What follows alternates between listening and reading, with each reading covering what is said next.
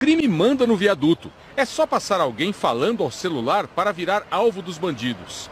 Todos olham ao mesmo tempo. A perseguição à vítima começa na hora.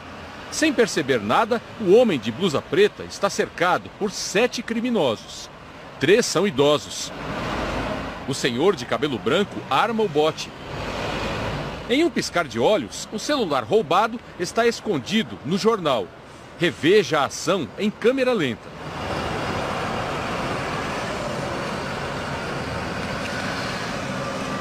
Os bandidos estão sempre atentos às pessoas com celular. Eles tentam uma vez, 2 e disfarçam quando a vítima escapa.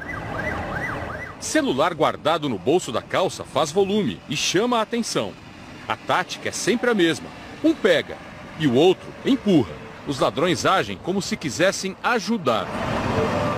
O rapaz de camiseta branca é maior que os ladrões, mas perdeu o celular e nem viu quem levou o aparelho.